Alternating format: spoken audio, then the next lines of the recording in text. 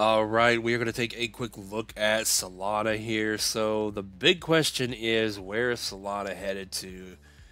Here on the daily chart, you can see we've been going sideways here for a while now, and going from this low here to the high, you can see we're bouncing along the 382 at about 90 bucks, and we're getting stuck at about 102.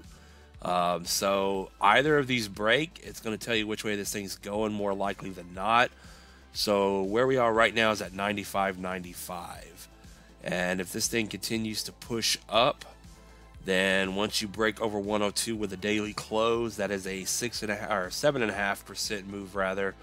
Then that's probably telling you that this thing's about to shoot back up to the high here at that macro 786 at about 127, and this thing's going to spike up about 34%.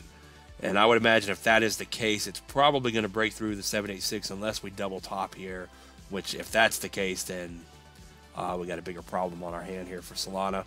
But as of right now, like I said, it's just going sideways. It's not really deciding what it wants to do here yet. It's consolidating.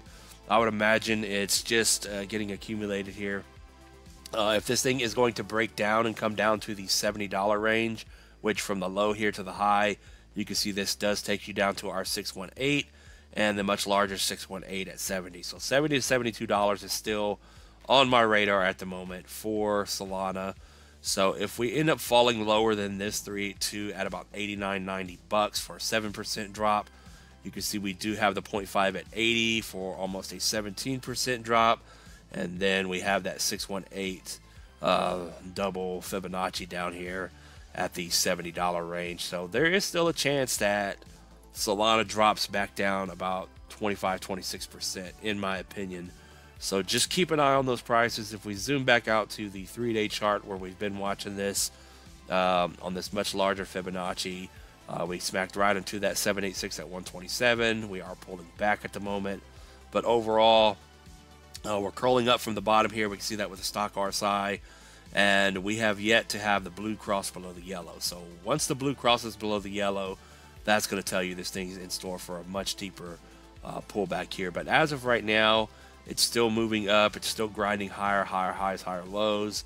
And it's just going sideways at the moment, sitting on that support we just showed you on that smaller time frame. So it's either going to 70 or it's going back to 127, and it's going to try to break out here. So that's really all I got on Solana.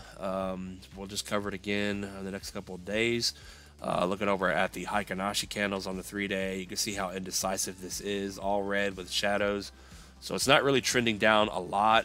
It's just kind of going sideways. So yeah, I would say it looks good. It is holding support here. So you can see the clear line of support that it has at that level. So as long as you stay where you are, you don't fall any lower than 90, I would say this thing's gearing up to go, in my opinion. So the best thing you could do is watch these support levels that we spoke of, and it'll tell you which way this thing's headed to. So we will leave it at that on Solana, not financial advice, and we will see you in the next one. Peace out.